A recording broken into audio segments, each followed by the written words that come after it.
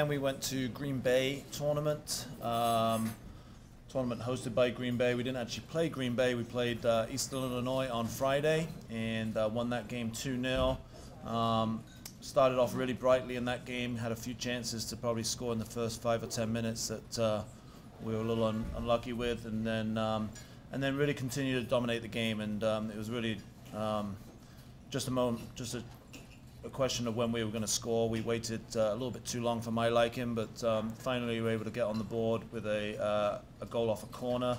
Our sophomore midfielder Maggie Riley crossed it in, and freshman defender Mary Brandt was on the far post to head it in. And both girls are from Ankeny, played for Ankeny High School, so that was definitely a made in Ankeny goal for us. And then about 5 minutes later, we were able to get a second goal.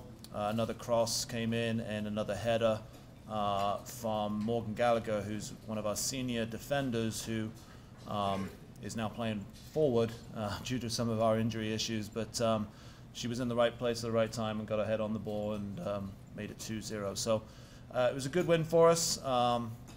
Definitely something that we needed, just for, to get our confidence to where we wanted it to be. But we then played on Sunday against Western Illinois.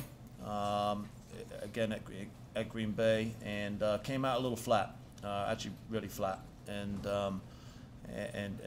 gave them kind of a goal head start. We really didn't get going until they scored, and then it kind of shook us up a little bit, and then the game was pretty even from there on. But scored a second goal, made it 2-0, and then we made a huge comeback. Scored a really nice goal off a header from Ali Breeze, one of our senior defenders.